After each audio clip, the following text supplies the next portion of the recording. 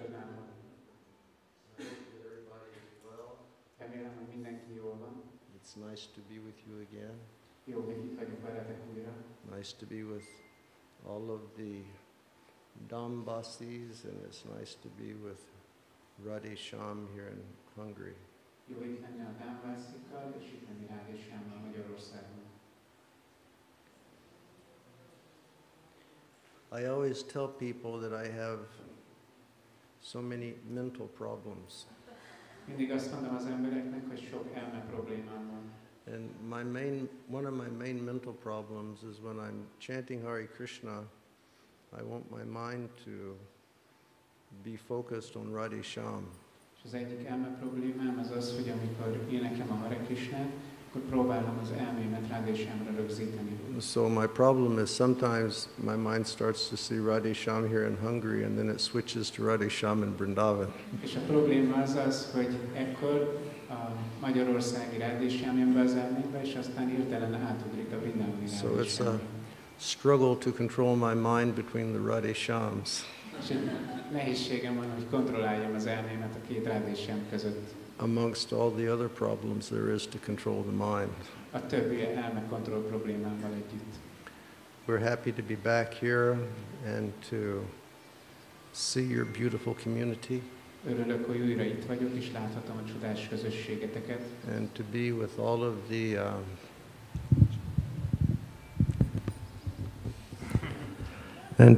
all of the wonderful Vaishnavas. És hogy itt lehetek a csodálatos Vaisnavákkal. We've come from Vrindavan just now, Csak Vrindában, most érkeztünk Vrindavanból, and before that I was visiting devotees in Africa és előtte baktákat látogattam meg Afrikában. for a short time. So I sort of came Africa one day in Vrindavan and then to Radhe Shyam. Rövid idő volt Afrikából, elmentem egy napra Vrindavanba, aztán ide Radhe Shyamhoz. So today is the appearance day of Lord Narasimha Dev.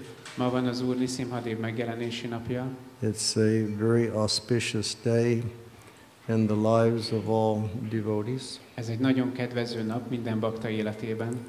Lord Narasimha Dev is the protector of the Vaishnavas. Az Úr Narasimha Dev a Vaisnavák védelmezője. And we worship Lord Narasimha Dev because this is such a big international preaching society. Azért imádjuk az Úr Narasimha Devet, mert ez egy nemzetközi prédikáló közösség.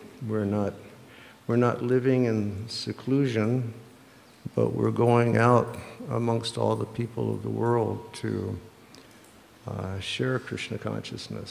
Nem elvonulásban élünk, hanem kimegyünk a közösségbe, hogy megosszuk az emberekkel a Krishna tudatot.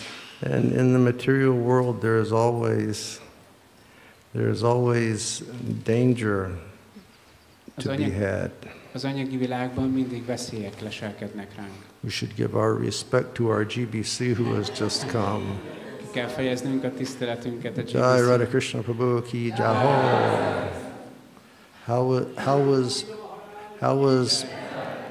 was Papa? Milyen volt a pápa? He was okay? Is he doing okay for his age? Jó He's van having a hard time, isn't he? Yeah. Nincs jól. Shiva Maharaj told me that he told you to tell him to become a vegetarian. Sivaram Maharaj mondta nekem, hogy azt mondta neked, hogy mondd meg neki, hogy legyen vegetáriánus. Megpróbáltam, amit tőlem telt. Radha Krishna is always one to follow instructions nicely. Radha Krishna mindig szépen akarja követni az instrukciókat. So Lord Narasimha Dev he protects Vaishnavas.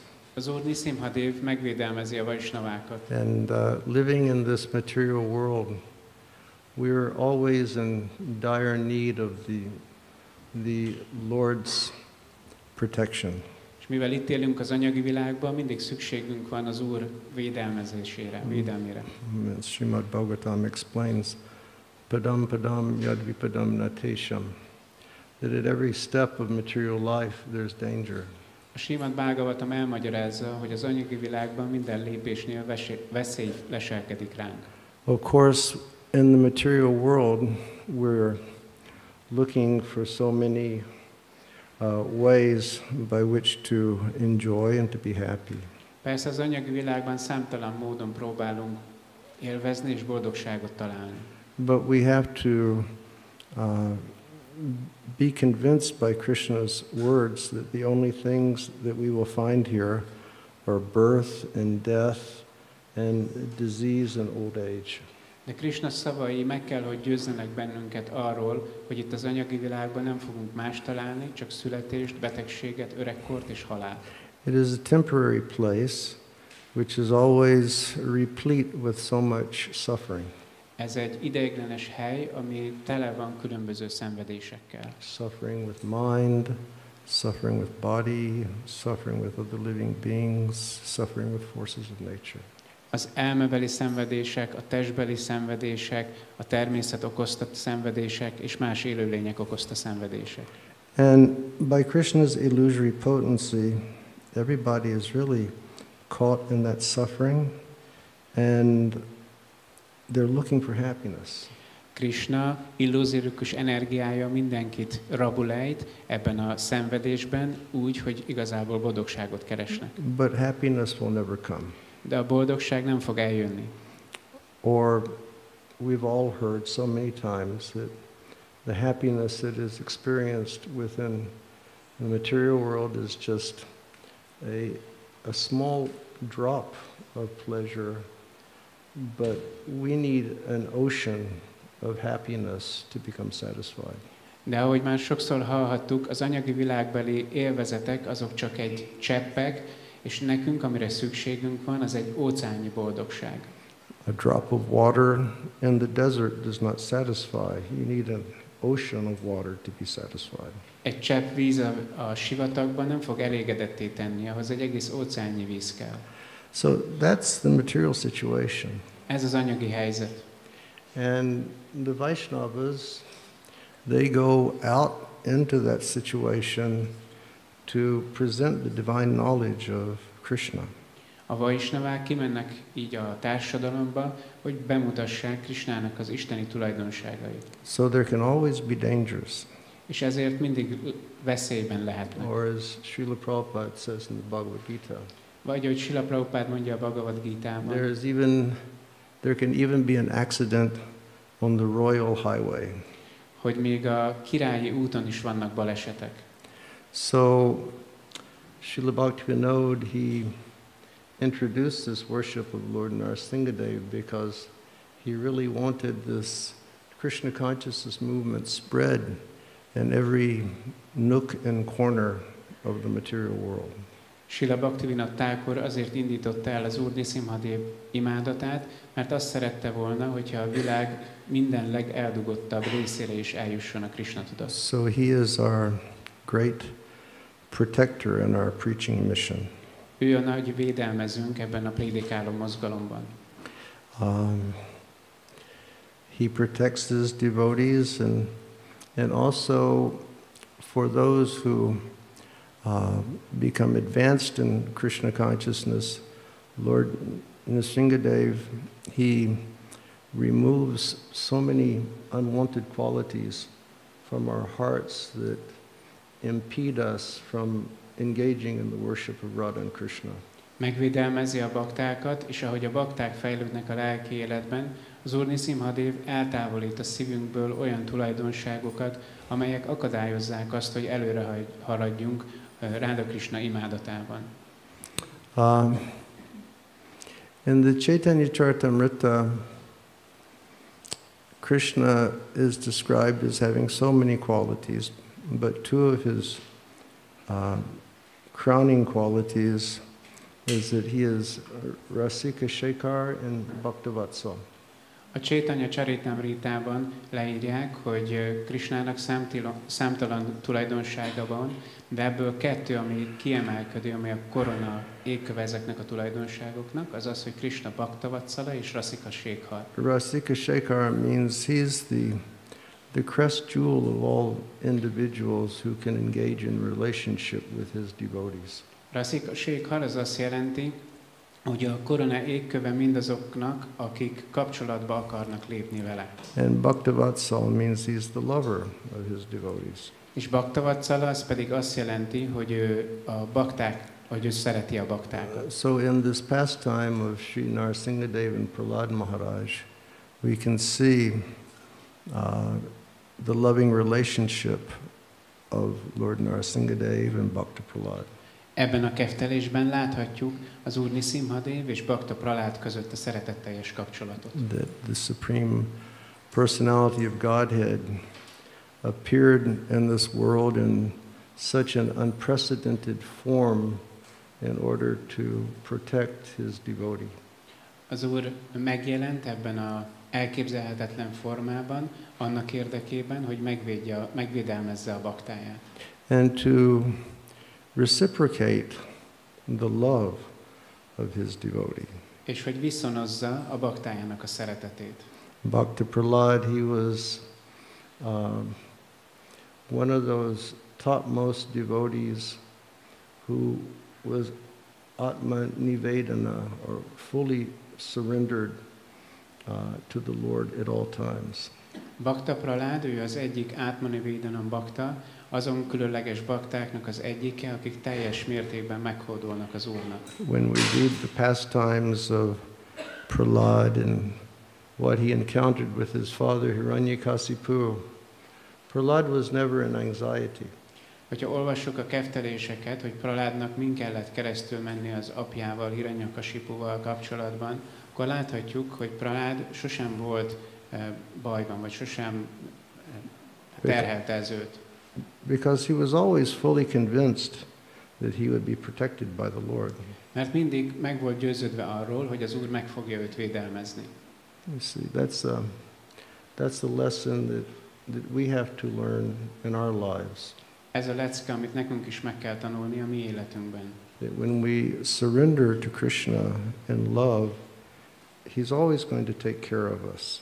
Hogyha meghódolunk szeretettel Krishna előtt, akkor ő mindig meg fog védelmezni He bennünket. tells us that so many times in so many places in the Bhagavad Gita. Ezt annyiszor mondja a különböző helyeken a Bhagavad Gitában. If we absorb our minds in love with him, then he will always maintain what we have, and those qualities which we do not possess, he will give to us. Hogyha elmerítjük az elménket a vele való szeretetben, az iránta érzett szeretetben, akkor meg fogja őrizni, amink van, és hogyha valamire szükségünk van, azt el fogja nekünk hozni. Manmana bhava mad bhakta majjajimam namaskaru. If we think of Krishna with love, if we become his devotee, if we worship him and if we offer our homage to him, we become dear to Krishna by those activities. Hogyha szeretetteljesen gondolunk Krishnára, és ajánljuk a tiszteletünket felé, akkor a baktájával tudunk válni. And because of that, we become dear, or we become priya to Krishna, then he promises, I will bring you to me. És hogyha kedvesek, priák leszünk Krishna számára, akkor ő megígéri, hogy elvisz bennünket magához. His ultimate instruction is, please just surrender, and then I will bring you to me. A végső utasítás az az, hogy kérlek, csak hódolj meg, és én elhozlak magamhoz. He tells us to come to the transcendental platform of life, because there we will meet and we will have relationship of love. Azt mondja, hogy érjük el az élet transzcendentális szintjét, mert ott akkor találkozhatunk, és kifejezhetjük a szeretetteljes kapcsolatot. So Prahlad was such a surrendered devotee that there was no chance that he would not be protected by the Lord in all circumstances. Prahlad olyan különleges bakta volt, hogy esély sem volt arra, hogy az Úr ne védelmezze meg, bármilyen körülményről is legyen szó. It's just like that story of Ambarish Maharaj and Durvasa Muni. Ez olyan, mint Ambarish Maharaj és Durvasa Muninak a története. Ambarish Maharaj also was such a qualified devotee that he was Atmanivedana. Ambarish Maharaj, ő is egy ilyen képesített bakta volt, ő is Atmani Vedana. And he never had fear. Sosem félt. He always was convinced Krishna will protect me. Mindig meg volt győződve arról, hogy Krishna meg fogja őt védelmezni. Never asked for anything. Sosem kért semmit. You know, if you've read that nice book that Shivaram Swami wrote about that pastime between Durvasa Muni and Ambarish Maharaj. Ha olvastátok ezt a könyvet, amit Shivaram Maharaj írt erről a keftelésről, Ambarish Maharaj és Durvasa Muni között. You know, the Lord, he knew that Ambarish Maharaj was so surrendered that he would never try to protect himself, even if he were attacked by someone. Az Úr tudta, hogy Ambarish Maharaj annyira meghódolt, hogy sosem fogja megpróbálni megvédeni magát, még akkor sem, hogyha valaki megtámadja. And so for that reason, the Lord even gave his Sudarshan disc to always protect Ambarish Maharaj. És ezért az Úr elküldte a Sudarshan csakrát, hogy védelmezze mindig Ambarish Maharaj. And then when Durvasa made his mistake, then immediately, you know, Sudarshan went into action. És amikor Durvasa elkövette ezt a hibát, akkor Sudarshan azonnal akcióba lépett. So fully surrendered devotees of the Lord are always protected by the Lord. Azok a bakták, akik teljesen meghódoltak az Úrnak, azokat az Úr mindig meg fogja védelmezni. And we should become convinced of that more and more as we chant Hare Krishna and we engage in the process of Krishna consciousness, that Krishna will always protect me. Ennek a meggyőződésünkkel kell válnia, ahogy énekeljük a Hare Krishnát, ahogy haladunk a lelki életben, hogy Krishna mindig meg fog bennünket védelmezni. Just keep ourselves connected. Csak maradjunk kapcsolatban. And Krishna will always protect. És Krishna mindig meg fog védelmezni. Or yesterday we were reading that verse Tate Nukampam Susamik Shamano from the Bhagavatam. Tegnap olvastuk ezt a verset a Bhagavatam. And there it says that blessed are those devotees who live in this world and they're always undergoing and experiencing the reactions of their past karmas. Azt mondja, hogy áldottak azok a bakták, akik ebben a világban élnek, és elszenvedik a korábbi tetteik karmáját. Sometimes they may be enjoying the results of their past karmas. Most of the time they're suffering. Néha élvezik az előző karmájuknak az eredményét, leginkább meg elszenvedik azt. But despite the fact that the devotee is undergoing the tribulations of the experience of past karma, if he keeps his mind and his body and his words always absorbed in the Lord, then that devotee will be the fit recipient of the mercy of God. De annak ellenére, hogy valaki elszenvedi az előző karmájának a visszahatását, hogyha az elméjét, a testét lefoglalja Krishna szolgálatában, akkor ezzel képesítetté teszi magát arra, hogy az Úr kegyét megkaphassa. As it said in the purport, one simply should stay alive. A magyarázat azt mondja, hogy egyszerűen csak életben kell maradni. Meaning, like if my papa is a very rich man. Ez azt jelenti, hogyha az apám egy nagyon gazdag ember, and I know that when Papa goes, és tudom, I'm going to get that wealth. Hogy amikor papa elmegy, akkor én megkapom azt a gazdagságot. Then the most important thing for me to do is stay alive. És a legfontosabb dolog, amit én csinálhatok, hogy életben maradjak. And naturally it will come to me. És akkor természetesen meg fogom ezt kapni. I mean, maybe I could put something special in Papa's prasad to make it come a lot sooner. Persze tehetek valami különlegességet Papa prasádjába, hogy meggyorsítsam ezt. But stay alive and stay connected. Életben maradni azt jelenti, hogy kapcsolatban maradni. And then the mercy will come. És akkor a kegy jönni fog. And Prahlad was like that. És Prahlad ilyen volt. So many tests he got, he never faltered. Annyi teszten kellett átmennie, de sosem ingott meg. And it was so frustrating for his father. És az apjának ez annyira frusztráló volt. That Prahlad was not becoming a materialist. Hogy Prahlad nem lett materialista. And his father tried in so many ways to bring Prahlad's life to an end. Az apja annyiféleképpen megpróbált véget vetni Prahlad életének. But Prahlad, he just was always fully surrendered to Krishna. De Prahlad, mint mindig, teljesen meghódolt maradt Krishnának. He was always absorbed, and because of that, he was always protected. Mindig el volt ebben merülve, és ezért mindig meg lett védelmezve. And it would really drive his dad crazy. És ez teljesen megőrítette az apját. But he was just always protected. De mégis mindig meg volt védelmezve. Shivram Swami told me one time that he was in his studies, he was reading about that pastime when they threw Prahlad off the mountain to the sea. Shivram Swami Maharaj mondta, hogy tanulmányozta ezt a keftelést, és olvasott erről, amikor Prahládot ledobják a szikláról a tengerbe. And from the time I was young and first heard that pastime, I always assumed that, you know, the Rakshasas, they threw Prahlad and then the Lord just manifest right up there and caught him immediately. És fiatal korom óta azt képzeltem, hogy ez úgy nézett ki, hogy a ráksaszák kihajították a szikláról, az Úr pedig egyből megjelent, és ott fent még elkapta. But Maharaj told me he read some commentary.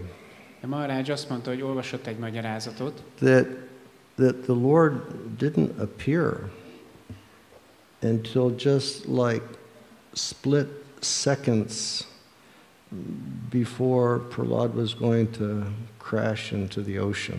És Maharaj azt mondta, hogy az Úr nem jelent meg egészen addig, ameddig csak egy töredék másodperc volt már csak hátra, mielőtt Prahlad belezuhant volna az óceánba. He wanted to see what Prahlad was going to do. Akarta látni, hogy Prahlad mit fog csinálni. But for Prahlad, he was not worried because he knew the Lord was going to protect him. De Prahlad ő nem aggódott, mert tudta, hogy az Úr meg fogja őt védelmezni. You know, it's like, you know, riding on an airplane sometimes and it gets real bumpy. Ez olyan, mint amikor valaki repülőn utazik, és van olyan szakasz, amikor döcögős. And you start saying so many prayers. És akkor mindenki elkezd imádkozni. Prahlad was very chilled. Prahlad ő nagyon nyugodt volt. Or it's like my driver in Vrindavan, his name is Suraj. Vagy mint a sofőröm Vrindavanban, őt úgy hívják, hogy Suraj. You know, we left Vrindavan at 11 the other night to drive to Delhi. Amikor jöttünk ide Vrindavanból, este 11-kor indultunk el Delhi. And there was a lot of traffic that night. És nagyon forgalmas volt az éjszaka. It was really crazy. Teljesen őrület volt. And when we got to Delhi, when we got to the airport, I told Suraj. És amikor odaértünk Delhibe a reptérre, akkor ezt mondtam Surajnak. I said, when the point comes and, you know, we die and go away from this world. Amikor eljön majd az ideje, meghalunk és elmegyünk ebből a világból. And Suraj goes to Krishna and Krishna will say, okay, you come to Goloka. És Suraj elmegy Krishnához, és Krishna azt mondja majd neki, jó, te gyere Golokára. And he looks at me and he says, you go to hell. És aztán majd rám néz, és azt mondja, hogy te megmész a pokolba. And then I go, why? És akkor mondom, hogy miért? And he said, because when you lived in the world, you gave your classes, everybody fell asleep. Azért, mert amíg itt voltál ebben a világban, hogyha leckét tartottál, egyből mindenki elaludt. When Suraj drove, everybody prayed like crazy. De amikor Suraj vezet, akkor mindenki elkezd imádkozni.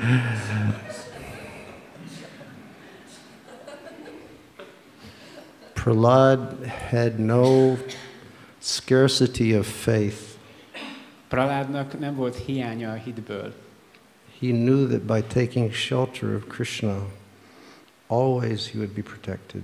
Tudta, hogy ameddig Krishna menedékeiben van, addig mindig meg lesz védelmezve. So that's a real, although Bhagavatam is all instructive lessons for us, this is a very instructive lesson.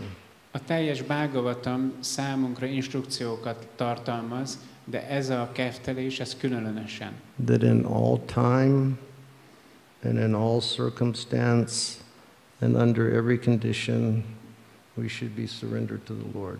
Mindig, minden körülmények között legyünk meghódolva az Úr előtt. We should always have faith that if we just worship Krishna, everything will be taken care of. Legyen mindig hitünk abban, hogy ha imádjuk Krishnát, akkor minden másról ő gondoskodik.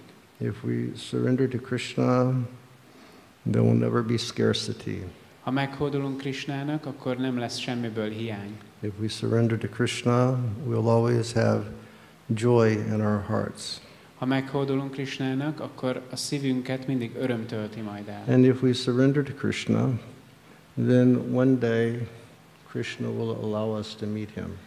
És hogyha meghódolunk Krishnának, akkor egy nap majd megengedő, hogy találkozhassunk And vele. then when that happens, we'll feel ourselves to be really the most fortunate souls in existence. És amikor ez megtörténik, akkor úgy érezzük majd magunkat, mint a világ legszerencsésebb Prabhupada lelke. said, one day we will awaken and we will realize that we love Krishna. Prabhupád azt mondta, hogy egy nap majd felkelünk, és rájövünk, hogy mi szeretjük And we Krisnát. will feel ourselves to be the most fortunate men and women in existence. És az egész teremtésben úgy érezzük, hogy mi vagyunk a legszerencsésebb férfiak vagy hölgyek. So we'll read a little bit today from the Bhagavatam about Prahlad's prayers to Lord Nrsimhadev. Ma olvasni fogunk egy kicsit a Bhagavatamból, Prahlád imáit az Úr Nrsimhadevhez. You know the entire situation. Tudjátok az egész helyzetet, That Krishna, he was engaging in rasa with Prahlad. Krishna was engaging in rasa with Hiranyakasipu and Hiranyaksha. Krishna rasszában foglalta le magát Prahláddal, és rasszában foglalta le magát Hiranyaksával és Hiranyakasipuval. Hiranyakasipu and Hiranyaksha, they're Jai and Vijay. Hiranyakasipu és Hiranyaksha, ők Jai és Vijay. But they made the mistake of committing Vaishnava aparad. De elkövettek egy hibát, Vaishnava aparádot követtek el. And when the Kumaras went to Vaikuntha, the Kumaras, although they're the sons of Brahma, they were appearing like small, naked 5-year-old boys. A kumárák, habár ők az Úr Brahmá fiai, amikor elmentek Vajkuntára, akkor 5 éves meztelen kisfiúként jelentek meg. And they wanted to go into Vaikuntha, Be akartak menni Vajkuntára, but they were stopped, de megállították őket. and then they were cursed. És emiatt ők megátkozták őket, Go to the material world. hogy menjenek az anyagi világba. And Srila Prabhupada said there was a necessity for that. Srila Prabhupád azt mondja, hogy szükség volt erre. He said, because sometimes the Lord, he likes to have rasa of fighting. Mert az Úr néha szeretné a harcnak a rasszáját élvezni.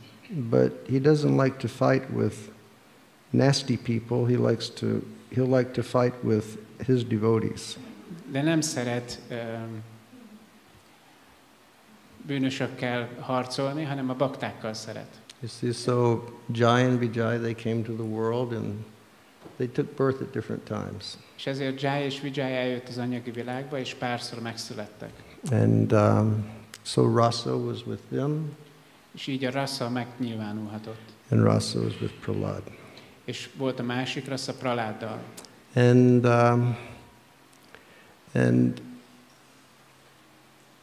Hiranyakasipu was becoming too powerful, Hiranyakasipu túl hatalmas lett. and he was threatening everybody in the universe. Mindenkit fenyegetett az univerzumban. You know, when I was in Africa last week, When we went driving out into those places, there were so many of these like hills with ants inside. Amikor múlt héten Afrikában voltunk, ahogy utaztam, akkor nagyon sok ilyen dombot láttunk, amiben hangyák vannak. And I was always remembering Hiranyakasipu. És mindig Hiranyakasipura emlékeztettek. Because he started performing his tapasya. Elkezdte a tapaszjáját. And he was so powerful that, you know, the ants, they formed the hill over his body and they completely ate away everything. És olyan hatalmas volt, hogy ahogy meditált, a hangyák fölépítették a várukat köré, és leettek róla mindent. He just kept his life force moving inside of his bones. És ő az életerejét a bent tartotta a csontjaiban. I mean, he was a pretty determined person also. Elég eltökélt személy volt. But determined for the wrong thing. De sajnos a rossz dolog felé volt eltökélt. So he wanted to conquer the whole universe. Le akarta győzni az egész univerzumot. He was becoming very successful. És nagyon sikeres volt ebben. He went off to conquer Devatas. Legyőzte a dévatákat. He left his wife behind and she was expecting the baby. Hátrahagyta a feleségét, amíg ő várandós volt. Devatas came to kidnap. A dévaták eljöttek, hogy elrabolják. They wanted to kill the baby. Meg akarták ölni a gyereket. But then Narada Muni came. De aztán jött Nárada Muni. Said, no, the child in the womb is a great Bhagavat Bhakta. És azt mondta, hogy nem, a mélyben lévő gyermek egy nagy Bhagavat Bhakta. So when the child was in the womb, Narada spoke transcendental knowledge to Prahlad Maharaj. Ameddig a gyermek a mélyben volt, Nárada transzcendentális tudást adott át Prahlad Maharajnak. So when he came out, he had the association of a Mahabhagavat. Szóval amikor kijött, akkor ott volt, mint egy Mahabhagavat. Nothing else mattered. Más nem számított. You know, we should be looking for that type of association. Nekünk is ilyen társaságot kell keresnünk. Get the association of a great Bhagavat. A nagy Bhagavatok társaságát kell keresnünk. Get the association of a Vaishnav, complete with transcendental knowledge and who has no envy of other Vaishnavas. Meg kell kapnunk annak a társaságát, akinek megvan ez a transzcendentális tudás, és aki nem irigy másokat. And that association can change our lives. És ez a társulás, ez meg tudja változtatni az életünket. So then the whole lila takes place. És akkor az egész lila megtörténik. And the boy won't die. A fiú nem hal meg. He can't die because he's always protected. Nem tud meghalni, mert mindig védelem alatt. And father becomes more and more mentally disturbed. Az apa mentálisan egyre zavartabb lesz. And then he asks that fatal question.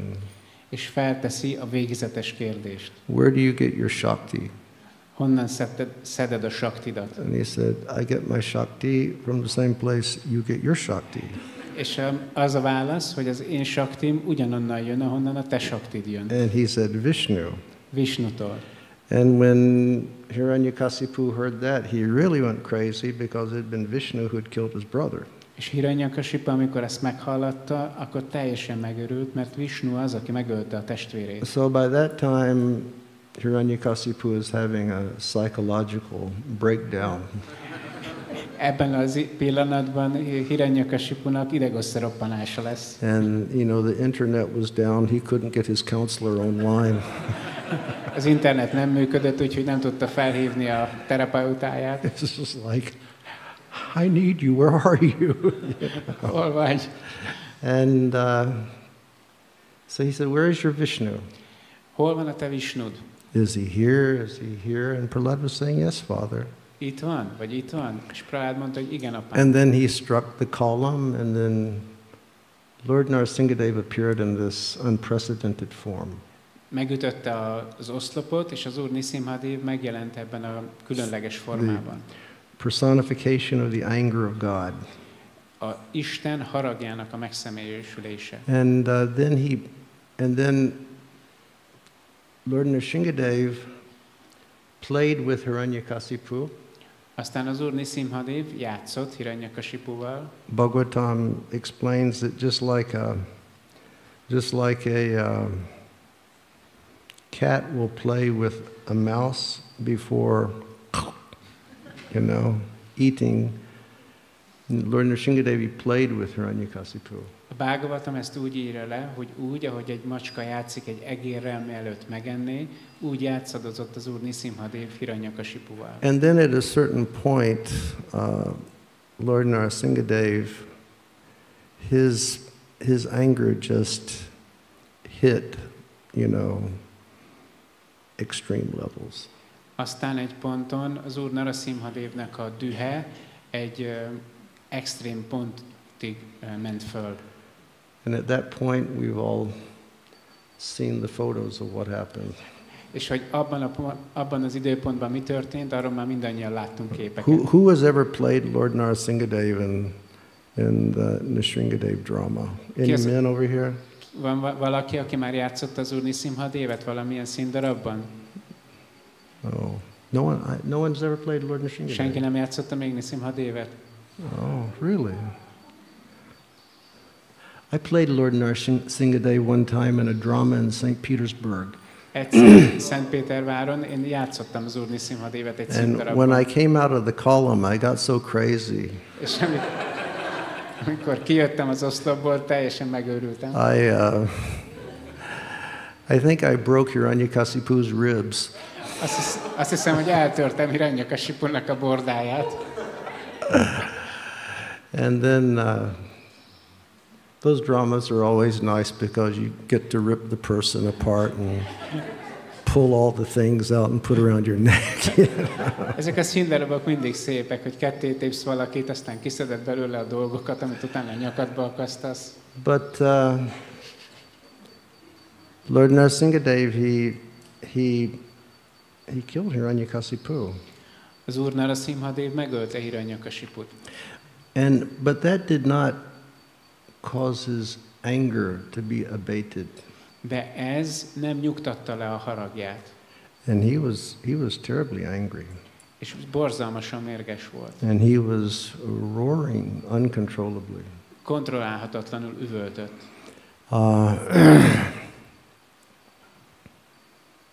When I was in Africa, we would see the lions. Afrikában, most, hogy voltam, láttunk oroszlánokat. And my guide, he told me, he said, when they roar, you can hear them for kilometers.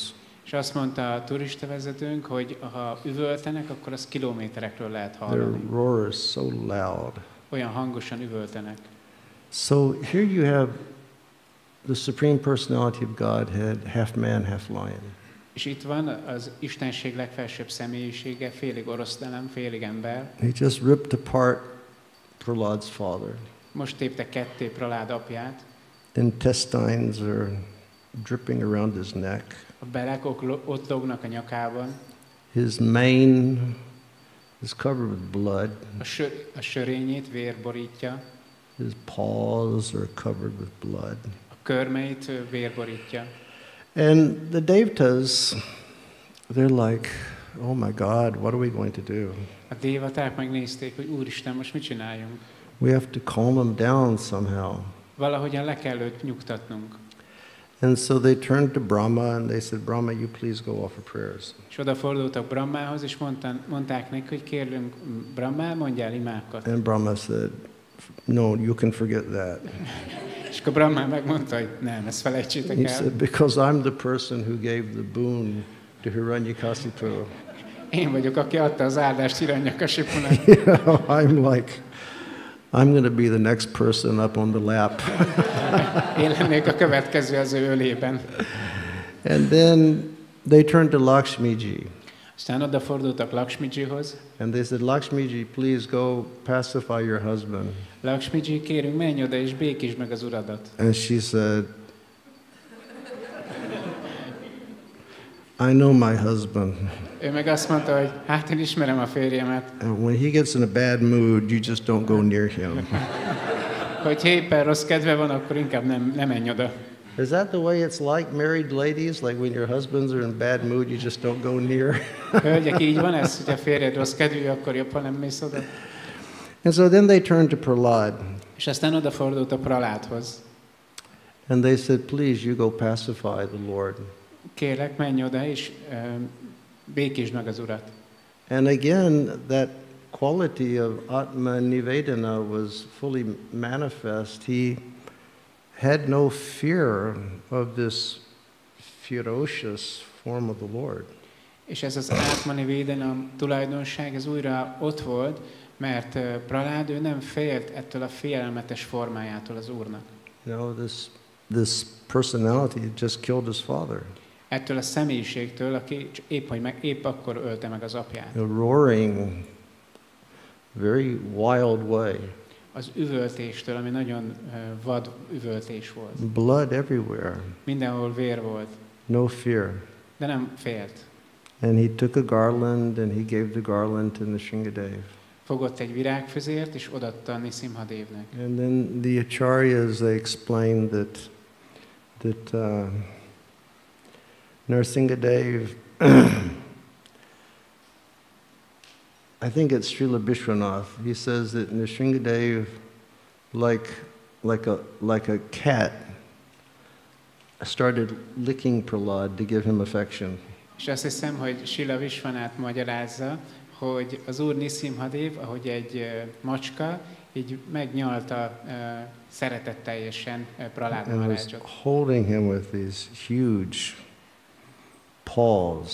És a hatalmas mancsaival tartotta őt. I mean, my goodness, last week in Africa, when, you know, we'd be in the jeep on the road and we would see the lion's tracks, and those lions' feet were about that big.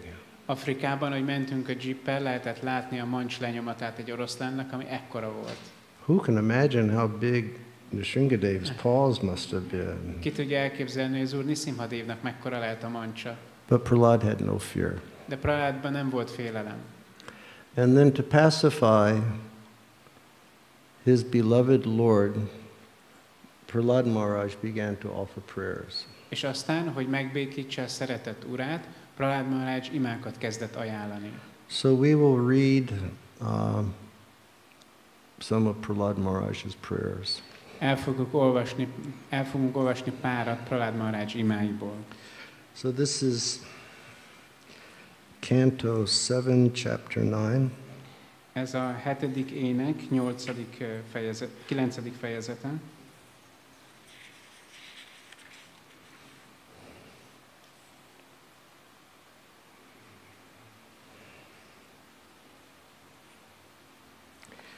We'll start reading from text number 5. És az 5. verstől kezdjük az olvasást. When Lord Nrsingadev saw the small boy Prahlad Maharaj prostrated at the soles of his lotus feet, he became most ecstatic in affection towards his devotee.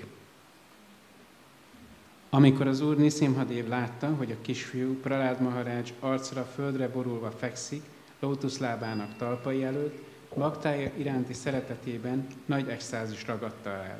Raising Prahlad, the Lord placed his lotus hand upon the boy's head, because his hand is always ready to create fearlessness in all of his devotees. Felemelte Prahládot, és a fejére tette lótuszkezét, mely mindig kész eloszlatni a félelmet minden baktájában. And Prabhupada, he says in the purport, when Lord Narasimhadev appeared, all the devotees became fearless.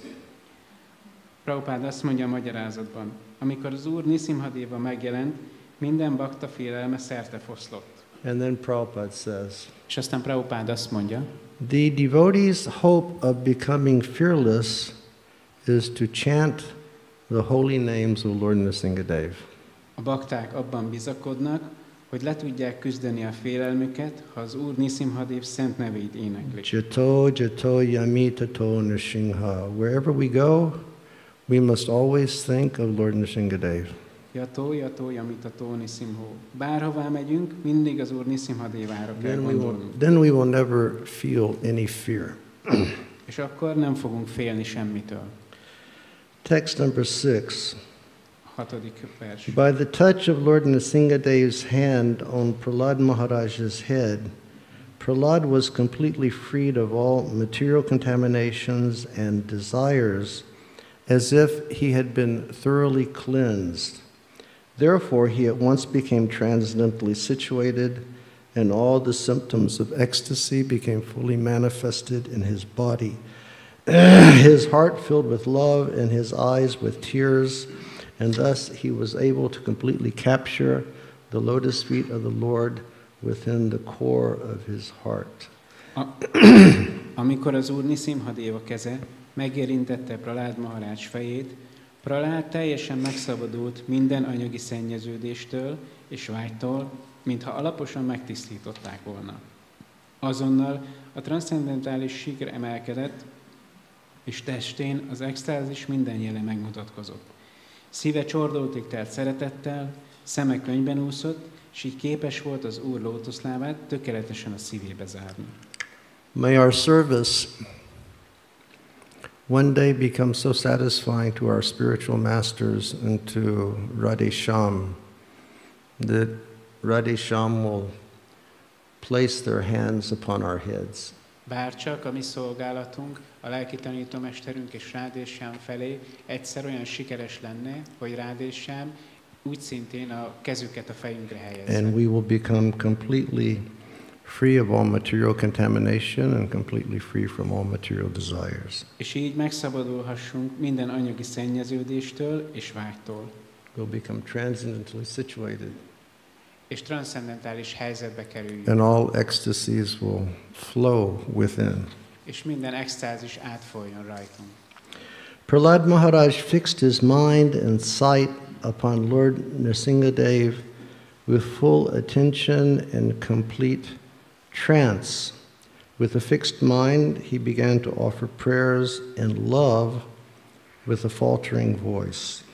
Prahlad Maharaj elméjét és pillantását tökéletes figyelemmel, teljes transzban az Úr Narasimha Devára szögezte. Megingathatatlan elmével, nagy szeretettel, elcsukló hangon imádkozni kezdett az Úrhoz. So now we begin Prahlad's prayers. Most elkezdjük Prahlad imáit. Prahlad Maharaj prayed. Prahlad Maharaj így imádkozott. How is it possible for me, who have been born in a family of asuras, to offer suitable prayers to satisfy the Supreme Personality of Godhead? Even until now, all the demigods, headed by Lord Brahma and all the saintly persons, could not satisfy the Lord by streams of excellent words, although such persons are very qualified, being in the mode of goodness. Then what is to be said of me? I am not at all qualified. Hogyan tudnék én, aki aszurák családjába jöttem a világra, illendő imákat zengeni, hogy elégedetté tegyem az Istenség legfelsőbb személyiségét? Excuse me. Egészen mostanáig az Úr Brahma vezette félistenek és szentek közül senki sem tudott tökéletes szavai folyamával az Úr kedvébe járni, annak ellenére, hogy valamennyien kiváló tulajdonságokkal rendelkeznek, hiszen a jóság kötelébe vannak.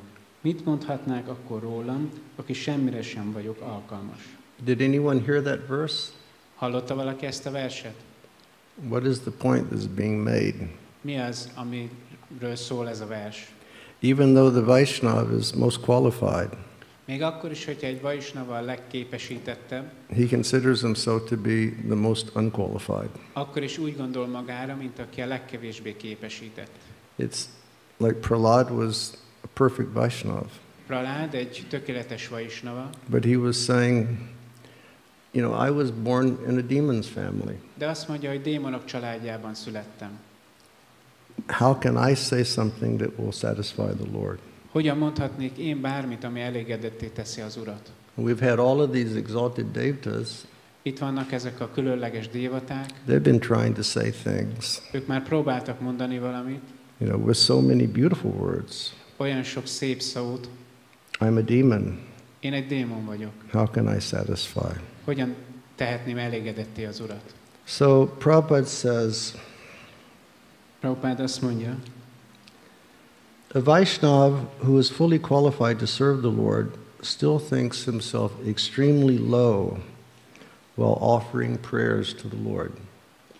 Az a Vaisnava, aki teljes mértékben alkalmas arra, hogy az Urat szolgálja, nagyon hitványnak gondolja magát, amikor imákkal fordul az Úrhoz. For example, Krishnadas Kaviraj Goswami says in Chaitanya Charitamrita,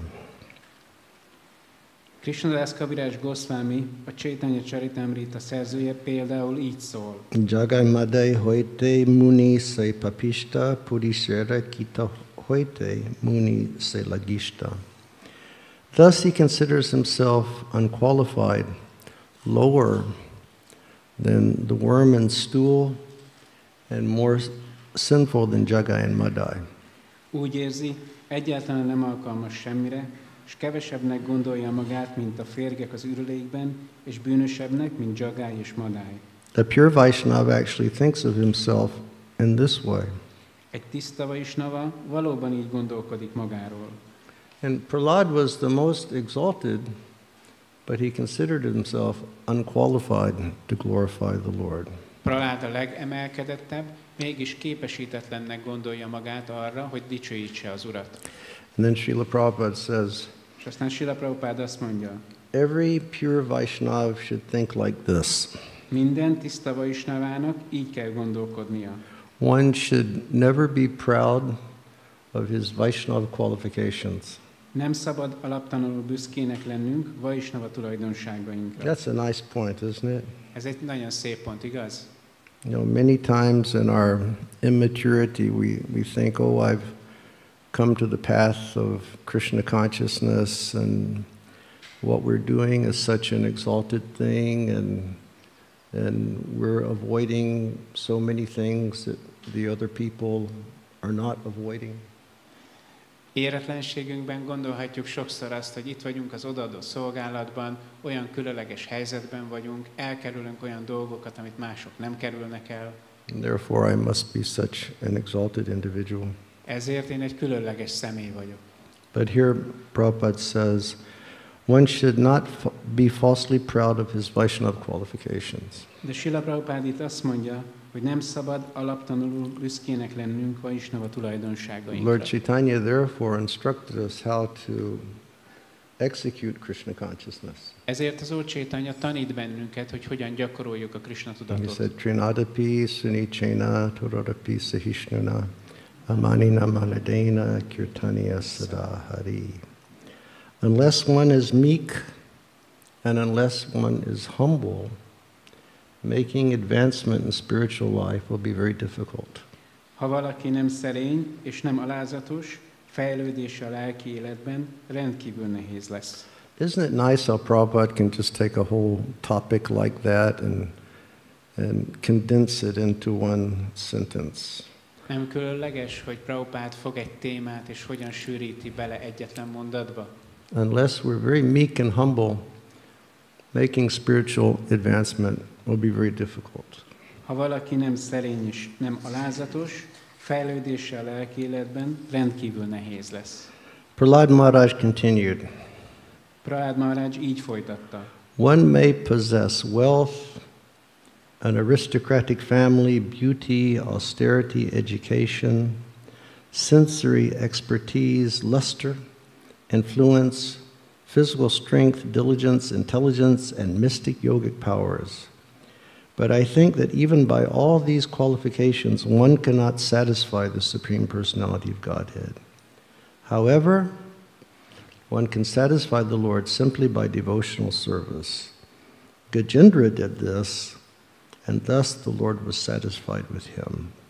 Lehet valakinek vagyona, előkelő családja, lehet szép, lemondott, művelt, lehetnek kiválóak az érzékei, rendelkezhet testi ragyogással, befolyással, fizikai erővel, lehet szorgalmas, értelmes, és lehet hatalma a misztikus jogában, de én azt hiszem, az Istenség legfelsőbb személyiségét még ezek a tulajdonságok sem tudják elégedetté tenni. So again, according to this verse, what is the qualification for knowing the Lord? Pusztán az odaadó szolgálattal azonban bárki a kedvére járhat. Így tett Gajendra, és az Úr elégedett volt vele. Szóval ezek is arról szólnak, hogy milyen tulajdonságokkal kell What's the rendelkezni. qualification for knowing the Lord? Mi a tulajdonság, amivel rendelkeznünk kell, hogy It's only megismerjük? bhakti. A bhakti.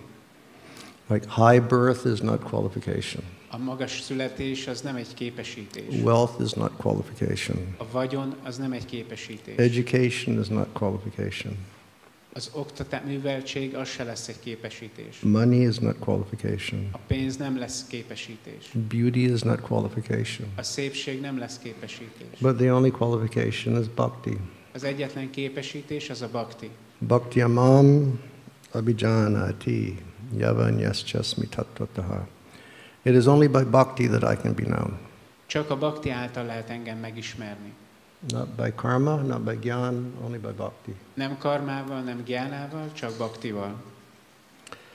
All right. We will jump to text 11. 11-es vershez ugrunk.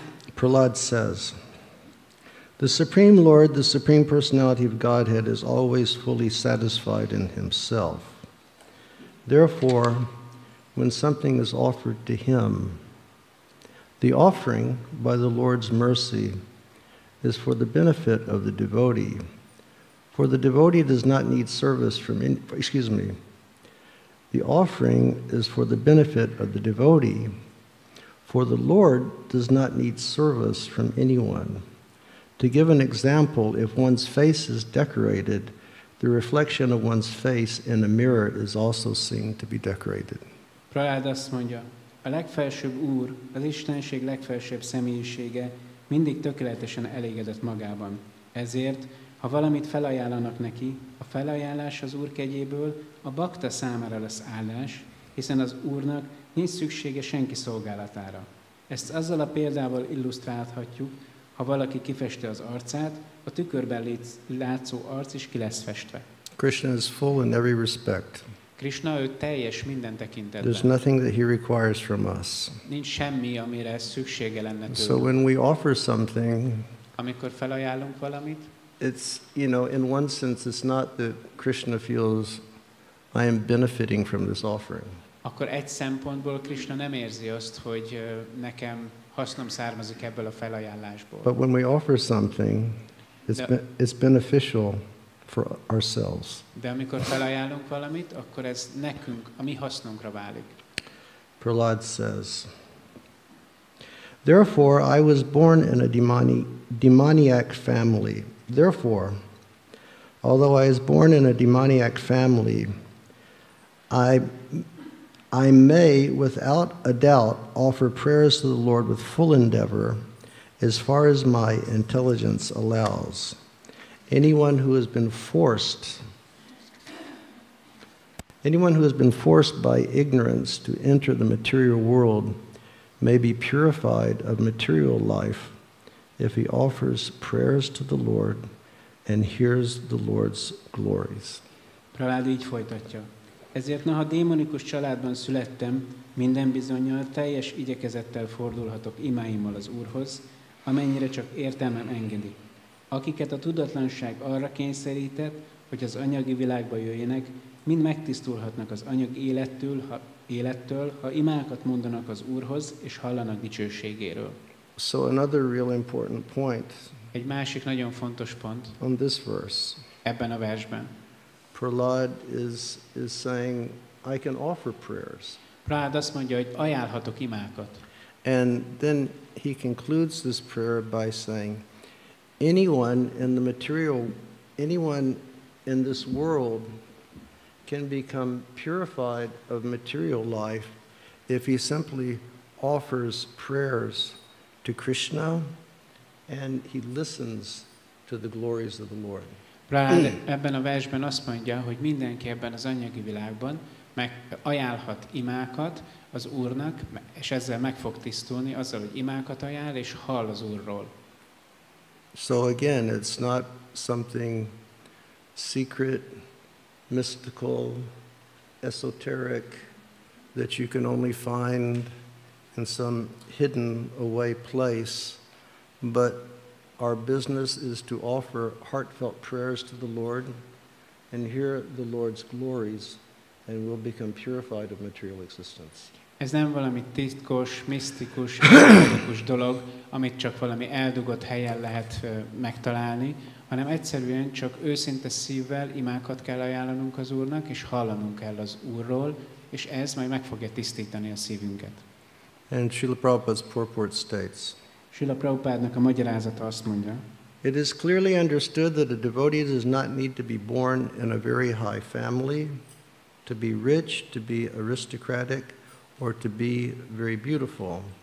None of these qualifications will engage one in devotional service. Egyértelműen kiderül ebből, hogy nincs szükség arra, hogy egy bakta nemesi családba szülessen, hogy gazdag, előkelő vagy nagyon szép legyen. E tulajdonságok közül egy sem segíti elő az odaadó szolgálatot. With devotion, one should feel God is very great and I am very small. Az odaadásban azt kell éreznünk, hogy Isten nagyon hatalmas, én pedig nagyon parányi vagyok. Therefore, my most natural duty is to offer prayers to the Lord. Ezért a természetes kötelességem, hogy imákat ajánljak az Úrnak. And on this basis one can understand Krishna. És ebben a helyzetben képes leszek megérteni. And then Prabhupada cites Bhakti Amam Abhijanati. One can understand the Supreme Personality of Godhead as He is only by devotional service. Aztán Prabhupád idézi ezt a verset. Thus, Prahlad Maharaj decided to offer his best prayers to the Lord without consideration of his material position. Prahlad Maharaj úgy határozott tehát, hogy legszebb imáit ajánlja fel az Úrnak, és nem törődik anyagi helyzetével. Just speak your heart to the Lord. Csak szívből beszélj az Úrhoz. Be honest. Legyél őszinte. No point to be dishonest with Krishna. Nincs értelme őszintétlennek lenni Krishna felé. Because He's in your heart. Mert ott van a szívedben. And He knows what the real situation is. Úgyis tudja, hogy mi a valódi helyzet. Be honest with Krishna. Legyél őszinte Krishnával. And then beg Him for some help. És imádkozz segítségért. Or beg Him for seva. Imádkozz szolgálatért. Reminds me of one time many long years ago. Emlékszem, hogy egyszer sok hosszú évvel ezelőtt Shivaram Maharaj and I were in Vrindavan together. Shivaram Maharajjal együtt voltunk Vrindavanban. And it was hot time. És forróság volt. Maybe it was May, but it was really hot. Májusban valahogy, de nagyon meleg volt. And this was before the times that constant rush was going on in Vrindavan. És ez még azelőtt volt, hogy ez az állandó nyüzsgés beindult volna Vrindavanba. So we had not been to the temple in the morning, and we decided to go to the temple at, what time is it, 4:30 in the afternoon, darshan? Go for the 4:30 darshan and see the deities then, because it's real quiet at that time. Reggel nem voltunk a templomban, és ezért úgy döntöttünk, hogy 4:30-kor elmegyünk, mert akkor mindig nagyon nagy nyugalom van. So we went in, we offered our obeisances to Prabhupada. Bementünk, felajánlottuk a hódolatunkat Prabhupádnak. And then we went before Gornitai and we were standing and we were offering our prayers. És aztán odaálltunk Gornitai elé, ott álltunk és ajánlottuk az imáinkat. And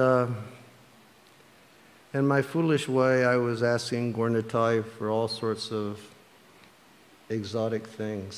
És ostoba módon Gornitaitól különböző egzotikus dolgokat kértem. Exotic and exalted things. Egzotikus és and emelkedett dolgokat. And I really didn't feel anything coming from Gornitai. És nem igazán éreztem semmit, hogy jött volna Gornitaitól. And I went, So then we went to Krishna Balaram. És akkor gondoltam, jó, akkor átmentünk Krishna Balaramhoz. And I started asking for all sorts of exotic and exalted things. És akkor őtőlük is különböző egzotikus és emelkedett dolgokat kértem. No response. Nem volt válasz. And then I started thinking, something's not right here. És akkor gondoltam, valami itt nem stimmel. So then we went over to Radhesham. És akkor átmentünk Radheshamhoz. And I looked at Radhesham.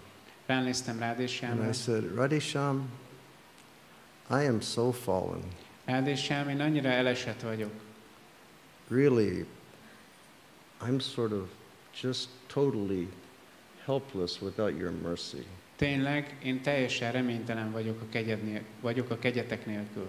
Could you please perhaps do something to uplift me from my fallen condition of life?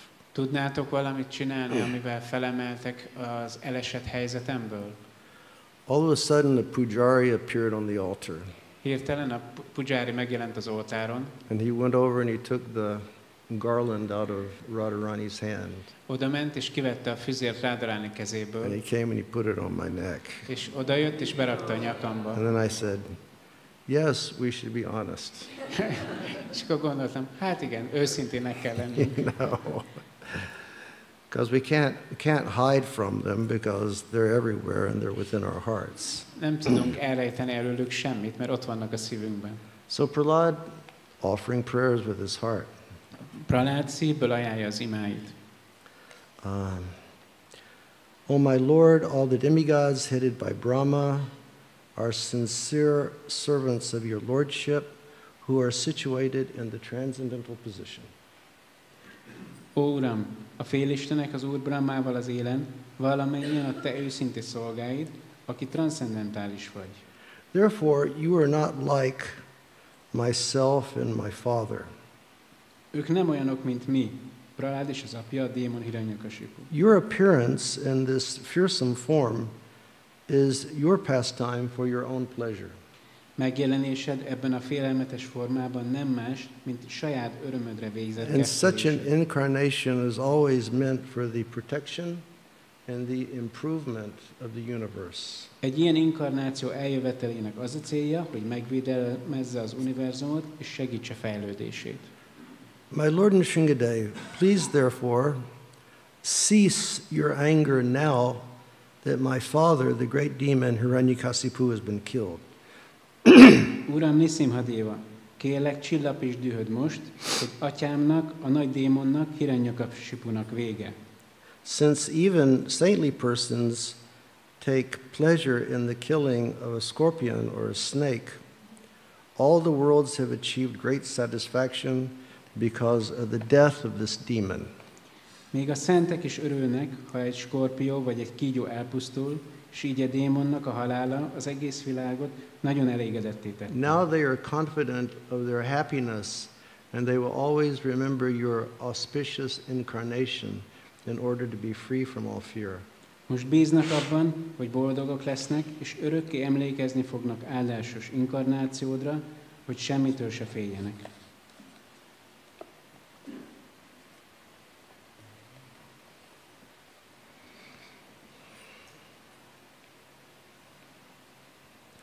My Lord, you are never conquered by anyone. Ó Uram, akit sosem győz le senki. I am certainly not afraid of your ferocious mouth and your tongue, your eyes bright like the sun, or your frowning eyebrows. Nem félek vérengző szádtól és nyelvettől, szemettől, mely olyan ragyogó, mint a nap, vagy fenyegető szemöldököttől. I do not fear your sharp, pinching teeth. Nem félek éles, hegyes fogaitól. I do not fear your garland of intestines.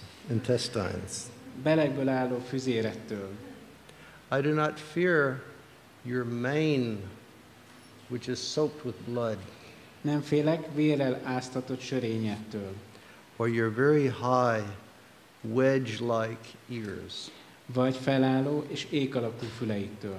Nor do I fear your tumultuous roaring that makes elephants flee to distant places.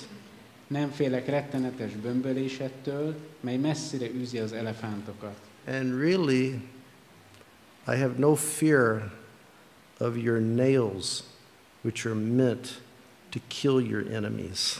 És nem félek karmaittól sem, melyekkel ellenségeidet pusztítod el. Prabhupada says, Nrsingadev's appearance was certainly dangerous for the demons, but Prahlad, he was not disturbed at all. Prabhupád azt mondja, hogy az Úr Narasimha Dev megjelenéshez veszélyes és félelmetes volt a démonok számára, de Prahládot egyáltalán nem zavarta ez meg. When I was in Africa, you would see those lions with their big manes. Afrikában lehet látni ezeket az oroszlánokat a nagy sörényükkel. I mean, can you imagine just like one of those lions about 1,000,000 times bigger and that mane is just dripping blood. El lehet képzelni egy oroszlánt, ami milliószor nagyobb, és a sörényéből csöpög a vér. Why doesn't somebody make a movie? Valaki ebből csinálhatna egy jó mozit.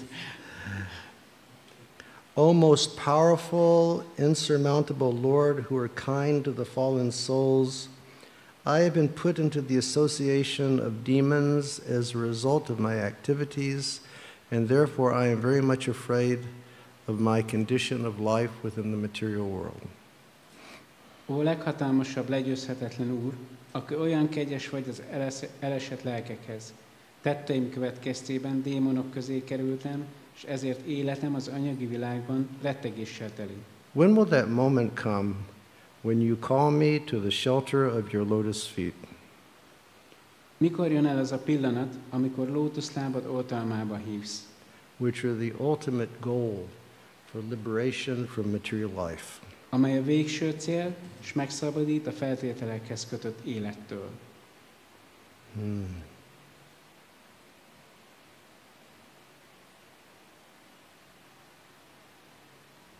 So I'm very much afraid of the material situation. Nagyon félnünk kell az anyagi helyzettől. I'm not afraid of you. Nem tőled félek. You look so astounding. Lenyűgözően nézel ki. I'm not afraid of you, Nem tőled félek, but I'm afraid of material life. de az anyagi léttől félek. So, Lord, my question is this. Ezért, Uram, a kérdésem ez. When will you call me to the shelter of your devotional service? Mikor hívsz az odaadó szolgálatod menedékébe? When will you bestow your kripa upon me? Mikor fogod a kripádat odadni nekem? And just give me pure devotion. És csak tiszta odaadást adni That's nekem. all I want. Ez az, amit én akarok. Under every circumstance, Bármilyen körülményben is, we only aspire for pure devotion to the Lord. mindig csak tiszta odaadó szolgálatot akarunk az Úrtól.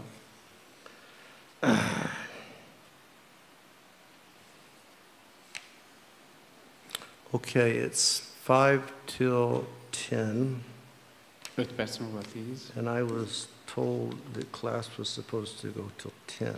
és azt mondták, hogy 10-kor be kell fejezni. So I am going to skip verses, and I'm going to go to a very crowning verse here. Átugrok egy pár verset, egy versig, ami megkoronázza ezt. Okay.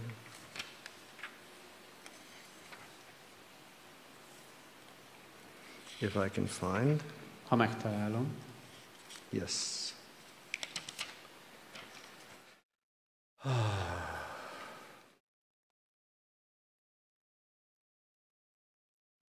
This is one of Prabhupada's favorite verses. Ez Prabhupád egyik kedvenc verse. And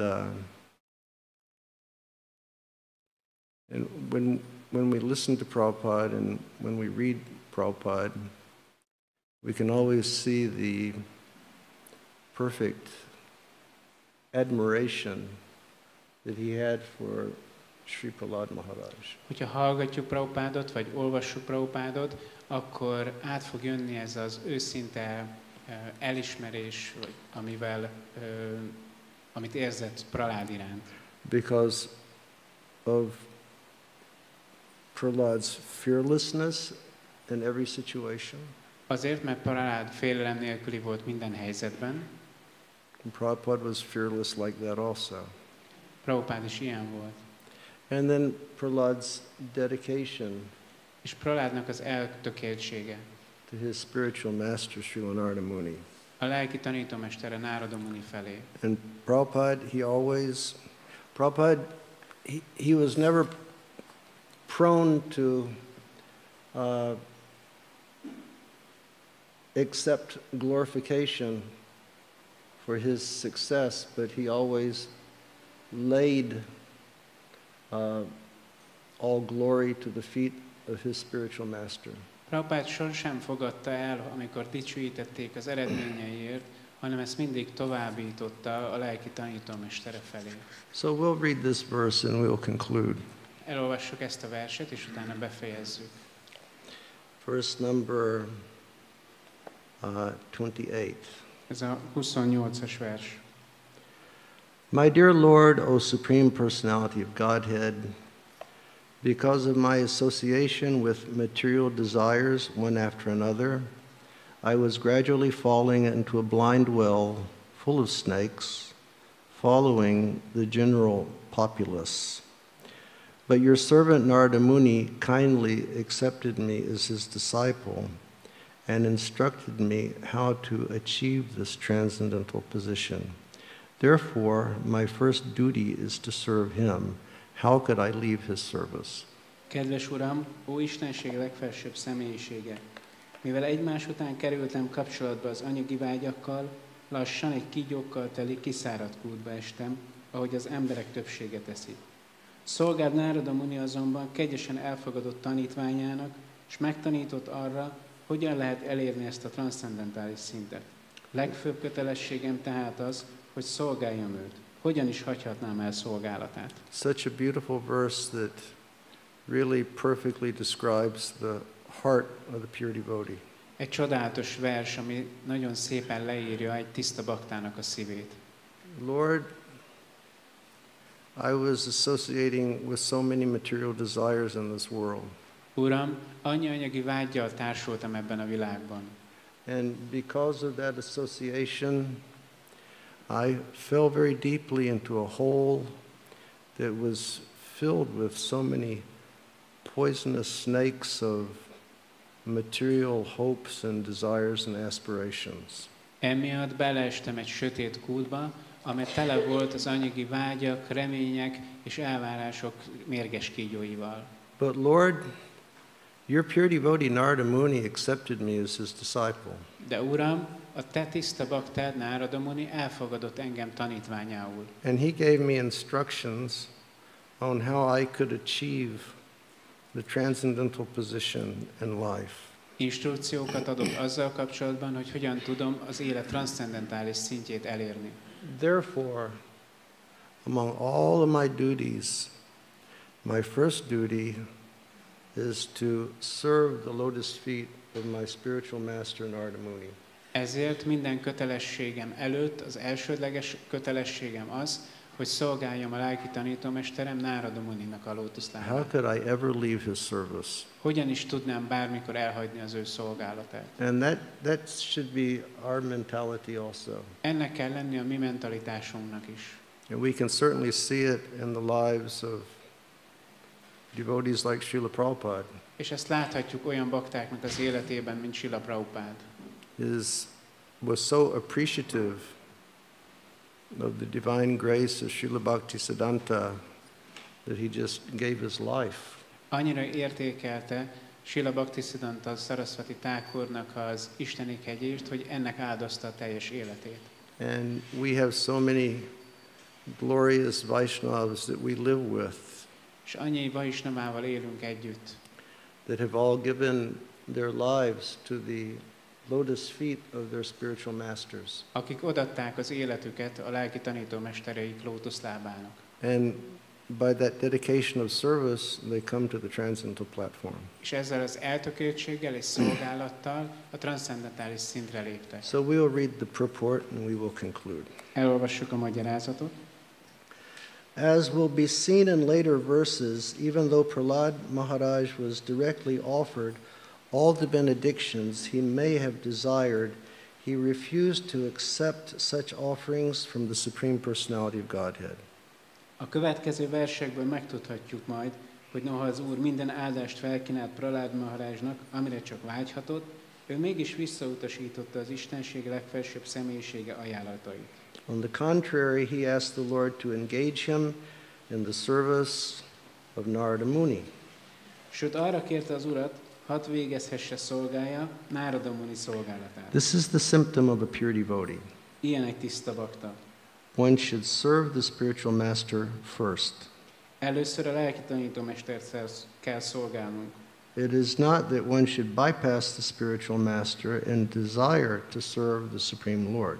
Nem szabad elmennünk a lelki tanítómester mellett, és a legfelsőbb Úr szolgálatára vágynunk. That is not the principle for Vaishnava. A Vaisnavák elve nem ez. So, first, service to the spiritual master. Először a lelki tanítómester szolgálata. Srila Narottam Das Thakur has said, Narottam Das Thakur azt mondja, Tandara charana seva bhakta sanibas janame janami hoy e abhilas. One should not be anxious to offer direct service to the Lord. ne vágyjunk arra, hogy közvetlen szolgálatot végezzünk az Úrnak. Sri Chaitanya Mahaprabhu advised that one be the servant of the servant of the servant of the Lord Gopi Bhartu Padakamalayur Das Das Anudasa. This is the process for approaching the Supreme Lord.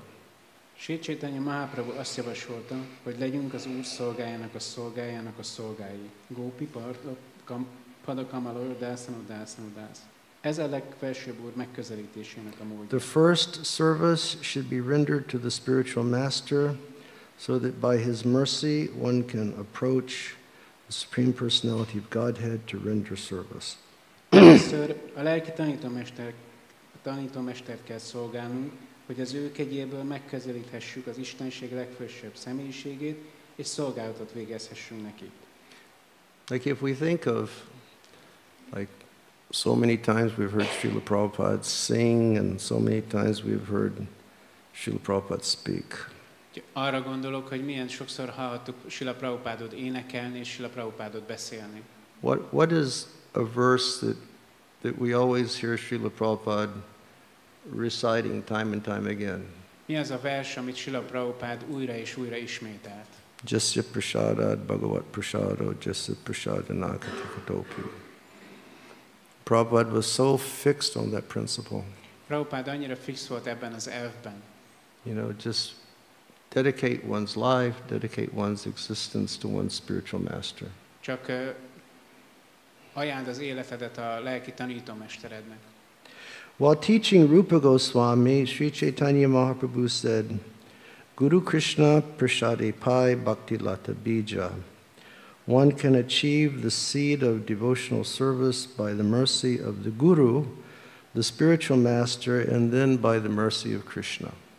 Amikor Sri Chaitanya Mahaprabhu Rupa Goswamit tanította, kijelentette, Guru Krishna prasadépai bhakti lata bij. Az odaadó szolgálat magját a Guru, a lelki tanítómester, aztán pedig Krishna kegyéből lehet megkapni.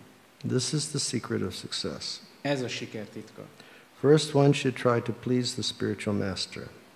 Először azon kell igyekeznünk, hogy elégedetté tegyük a lelki tanítómestert. And then one should attempt to please the Supreme Personality of Godhead. Azután törekedhetünk arra, hogy kedvében járjuk az Istenség legfelsőbb Srila személyiségét. Vishwanath Chakravarti Thakur also states, Vishwanath Chakravarti Thakur szintén azt mondja, Jasya prasadad bhagavat prasado.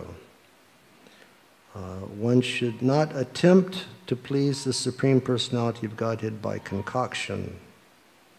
nem szabad azzal kísérleteznünk, hogy saját kitalációinkkal szerezzünk örömet az Istenség legfelsőbb személyiségének. One must first be prepared to serve the spiritual master, and when one is qualified, he is automatically offered the platform of direct service to the Lord. Először álljunk készen a lelki tanítómestert szolgálni, és ha képzetté válunk, akkor automatikusan eljutunk az Úr közvetlen szolgálatának szintjére. And so all mysteries removed. Akkor minden misztikum eltávolodik. Dedicate oneself to one's spiritual master. Legyél eltökélt a lelki tanítómester szolgálatában. And when one becomes qualified, everything will be revealed.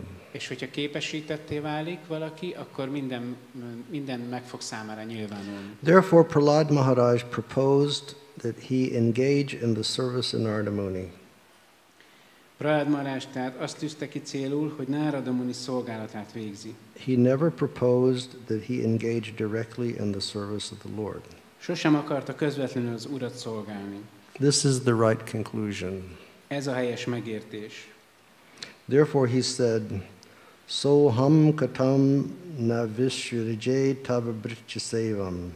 How can I give up the service of my spiritual master, who has favored me in such a way that I am now able to see you face to face? Ezért azt mondja, hogyan is hagyhatnék fel a lelki tanítómesterem szolgálatával, aki olyan kegyes volt hozzám, hogy most szemtől szembe láthatlak. Prahlad Maharaj prayed to the Lord that he might continue to engage in the service of his spiritual master Narada Muni. Prahlad Maharaj azért imádkozott az Úrhoz, hogy folytathassa a lelki tanítómestere Nárada Muni szolgálatát. So by this divine appearance of Nrsingadev and pastimes with Prahlad Maharaj, there are so many wonderful lessons for us to understand. Az Úr Narasimha Dév isteni megjelenésével és Prahlad Maharajjal nagyon sok csodálatos lecke van, amit megtanulhatunk. But according to Srila Prabhupada, this most important point is render service to the spiritual master. De Srila Prabhupád szerint a legfontosabb tanítás az az, hogy ajánlj szolgálatot a lelki Make the tanítómesternek. instructions of the spiritual master your life and soul. Tedd a lelki tanítómester utasítását az életeddé és lelkeddé. Serve your spiritual master favorably. Szolgáld kedvezően a lelki tanítómestered. And when we become qualified, then everything about the Lord will become revealed. És amikor képesített leszel, akkor minden az Úrral kapcsolatban meg fog nyilvánulni. Okay, Sri Narasimhadev ki, Jai. Prahlad Maharaj ki, Jai. Radha Shamsundar ki, Jai. Srila Prabhupada ki, Jai. Bhaktaknak ki. How do you say all glories to the devotees? Kedvez Bhaktak. Gaur Premanandi. Hare Krishna. Thank you very much. Kedvez Bhaktak. Indula Boost. Hare Krishna. Kedves bakták, van egy pár bejelentés.